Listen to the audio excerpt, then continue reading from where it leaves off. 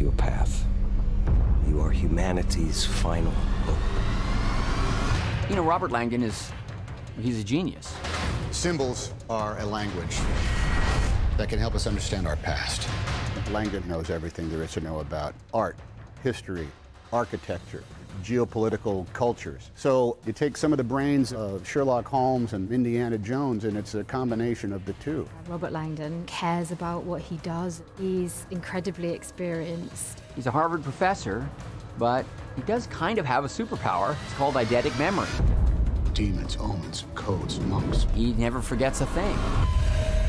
Professor Langdon, do you know where we are? However, as can sometimes happen to superheroes, that's greatly impaired in this movie. What am I doing in Florence?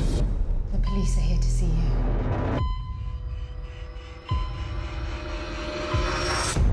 His super intellect is limited in a kind of a disorienting, crippling way.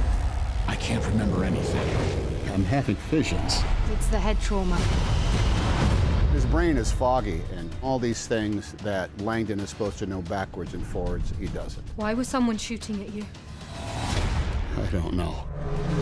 That forces him to come to terms with what he might actually be capable of, that might not fit into everything you would expect of Robert Langdon. Oh my God.